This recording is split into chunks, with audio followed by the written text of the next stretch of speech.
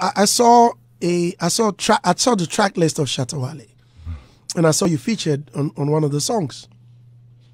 Yep. That's true. That's right. How did that come up? Big up Shatta. To be honest, we linked up on Insta, should I say? Okay. So he sent me the song.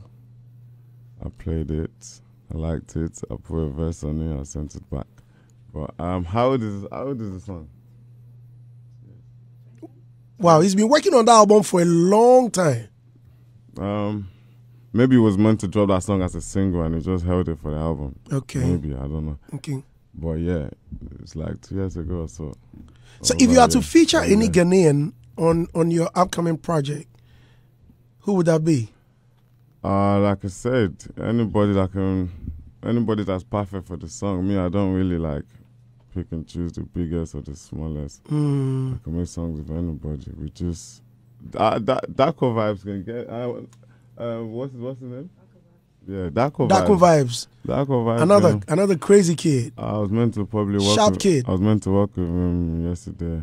He did a remix to Jackpot, one of my songs. Okay. So that's how I knew about him. Mad talent. I was in the club with him the other day. Okay. So I was meant to work with him. Okay.